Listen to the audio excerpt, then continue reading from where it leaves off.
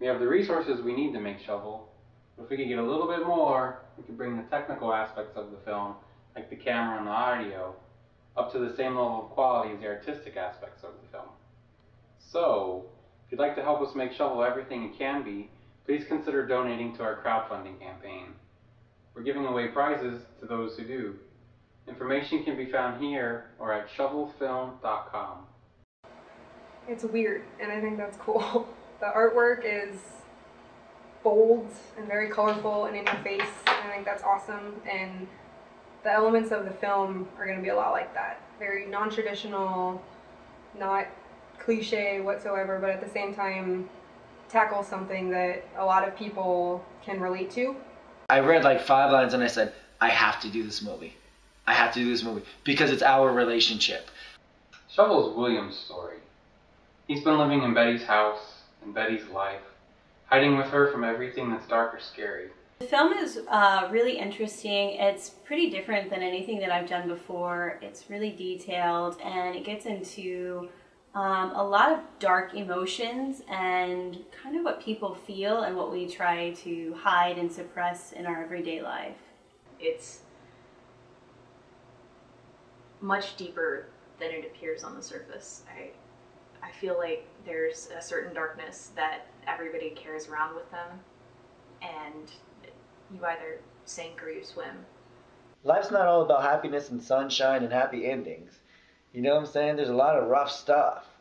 He wakes up one night and realizes that a life spent hiding is not worth living. So he starts digging through all the dark things in the hopes that he'll find something. Something better for him and better for them. My character has suffered some trauma in her life and has taken to hiding within herself to sort of deal with everything. She is at the point in her life where she's aware that her problems are there, but she's in complete denial of them, does not want to face them. It's weird to call him William because he's not William. He's me. He's Tony DeMille. We are these characters. That's why we get cast in these things. People are like, oh my God, that's him. I found him. I play Anne, who is sort of, she's like William, but she's given up. She's been out in the darkness. She's tried to survive out there, and she just couldn't. And she is a person whose time has stopped. Betty is a really complex character. On the surface, she looks kind of crazy and she's happy, but really it's just a coping mechanism for her so she doesn't have to think about the darkness and the kind of sadness that she has inside of her.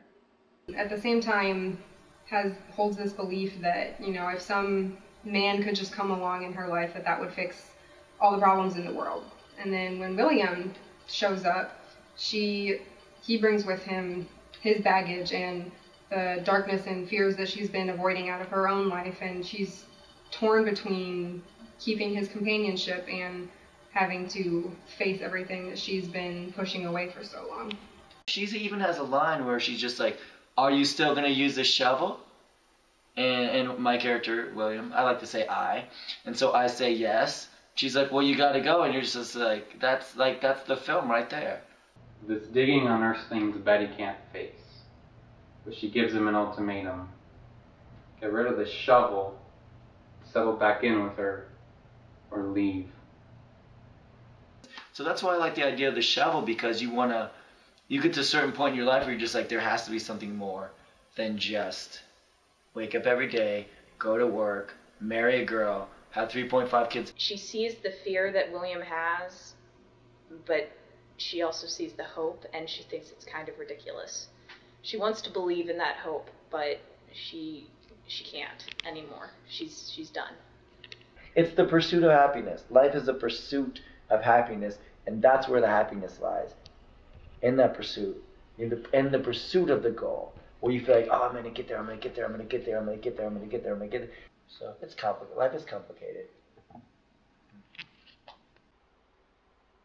William has to decide what his life will be, and if it's worth risking that life to save it.